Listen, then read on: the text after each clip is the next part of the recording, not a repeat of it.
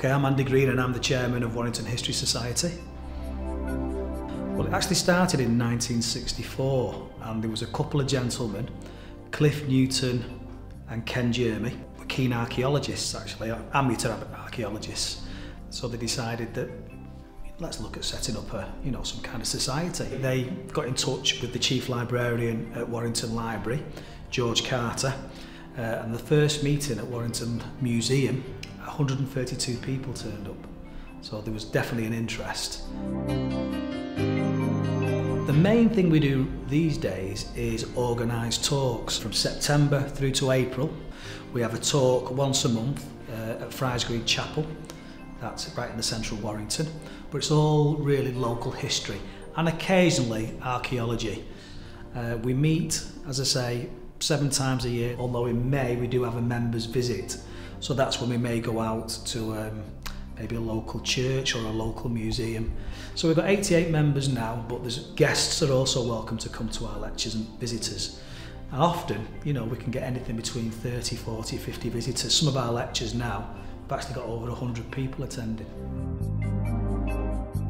Well, over the years, I was adding up last night actually, we've done 380 different lectures over the years on a wide range of topics. But for instance, the last season, we've had somebody talking about the history of Burton Wood Air Base. We've had somebody talking about the life of William Beament, who was the very first mayor of Warrington. But honestly, there's a whole spectrum of talks there, and there's usually something for everyone. George Formby, the history of George Formby, because he had a fascinating story to tell. So that was one of my favourites as well.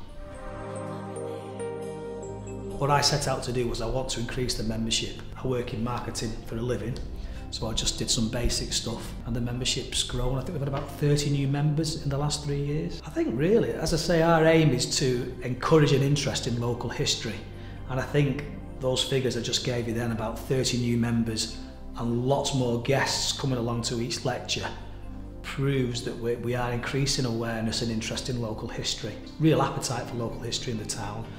One of our roles as a Warrington History Society is to just make sure that we feed that interest really and make sure we maintain it going forwards.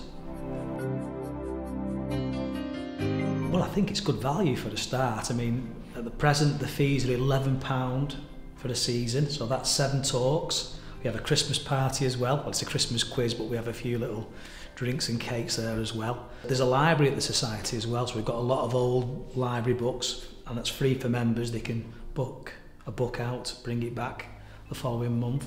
More than anything really, it's just feeding that interest in local history, and it's entertaining, and there's some really nice people there as well. So I mean, I've made a number of new friends with shared interests, so everybody wins really. Probably the easiest way to join is to come to one of our lectures. You can come along as a guest if you wish to begin with. If you turn up as a guest, it's just £2.50 a time. And if you decide you like it and you want to sign up, it's £11 for the year. You can sign up at one of our lectures, or you can go on our website and fill a form in there as well and bring that along with you, or post it to us. It's as simple as that really.